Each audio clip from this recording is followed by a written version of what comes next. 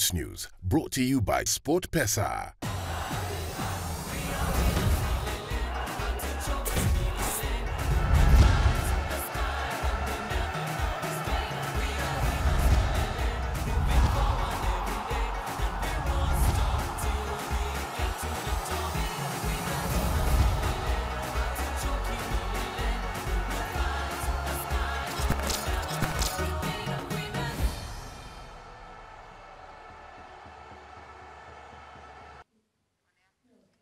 Right, let's now get into sports news. The immediate former Harambee Stars coach Jacob Mulee has cited that his departure as a head coach was due to personal reasons. While hosting a morning show on Radio Jumbo, Mulee stated that he was having a difficult time and he believed that he could not carry out his coaching duties effectively.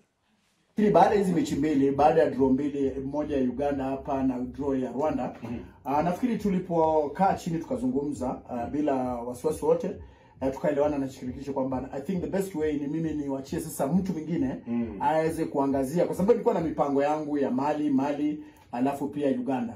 Lakini nikasema I might not be doing a good work for Kenya kama naendelea kukaa pale na labda mimi mwenyewe niko na issues zangu personal. Si itakuwa nikipatiana 100% kwa Harambee Stars. Na tukaelewana na rais wa shirikisho Nikumwenda, alikuwa na mkutano mzuri sana na pia CEO wa shirikisho, tukaongea. Kasema the best way I think coach, what do you think? Nakwambia the best way ni mimi kukaa kando. Nimeweka structures, nimechagua wachezaji ambao ukiangalia average age Harambee Stars size ni 23.5. Na tunajua kwamba kundi letu ukiangalia Mali ndio favorites. Lakini hiyo imaanishi kwamba we cannot make it kwa sababu tuko na mechi na Mali tarehe 5 tarehe 6 pale. Kwa hivyo tumeweka mikakati, naweza nikasema nilikuwa nimeweka mikakati mizuri. Shirikisho inajua nimefikia wapi. Ni nani labda nilikuwa na mipango na wao, nikamwambia Mali nilikuwa nimeplan A B C D, lakini kwa sasa for the betterment of the team I think the best way ni mimi kungatuka na kuachia baya atakuja aweze kuchukua mikoba. Kwa hivyo it was a very mutual understanding. Si ati kuna mtu, ni makubaliano mazuri ambayo tulikuwa nayo, na ningependa hata kuchukua nafasi hii tena kwanza kushukuru shirikisho la kabumbu kunipatia hiyo nafasi kuweza kuhudumu kama mkufunzi wa timu ya Harambee Stars na mikakati ambao waliweka pale, na sasa hivi nafikiri hata kocha ambaye atakuja hakuna wasiwasi. Well, the national women's volleyball team Malkia Strikers confirmed their semi-final berth with a 3-0 win over Burundi in the ongoing Women's African Nations Championship in Kigali, Rwanda.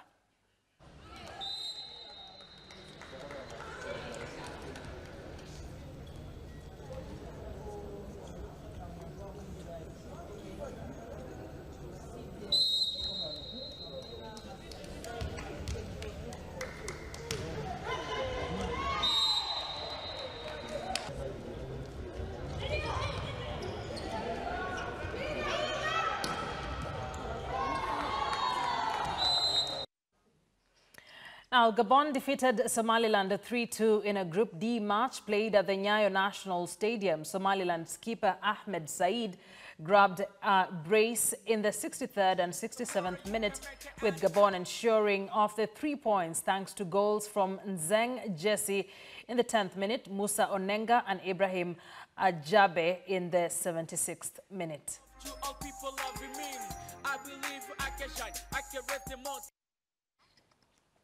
And three-time world champion Justin Gatlin arrived in the country ahead of the Kipkeino Classic slated for Saturday. The 39-year-old is planning to show more of his humanitarian side as he nears the sunset of his glittering career. Then we're going to have a game plan going into next year, if there's going to be a next year. And but beyond that, it's going to be, I want to show more of my humanitarian side. I want to be able to build, a program that's going to be able to help athletes across the world in different sports. I really believe that there's a